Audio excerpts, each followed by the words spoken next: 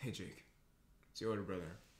Um, you're facing problems with your relationship with Emily, and um, some relationships they start at middle school, and then they last for a lifetime. They get married for like 70 years and then they die. Death separates them. But for yours, you and Emily, you guys both didn't seriously start dating. You weren't set in stone. Y'all didn't give each other like the intention of I want to share my life with you. So and then I look at those evidence that you and Emily may be cheaters, and that leads me to think that you guys should end the relationship. But I heard from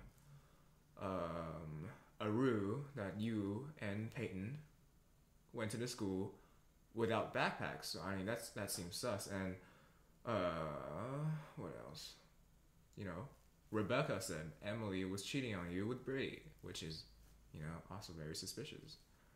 And also that when you were texting your friend Garrett, you you and Peyton, it seems like there's something between you guys, and it's not very nice. And I see Emily's Snapchat, and I see Emily and Brady together.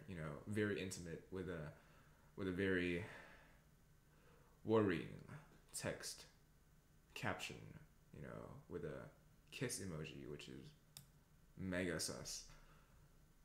And I don't know if you think that you want to keep the relationship going, you should. I see your journals, your planners. You all both have planned to meet each other Saturday to hang out, and Emily even put a heart next to it. And you guys went out to Perry's and you paid for it like a man should. And follow your heart.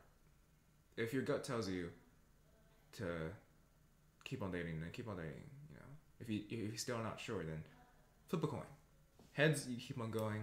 Tails, you end it.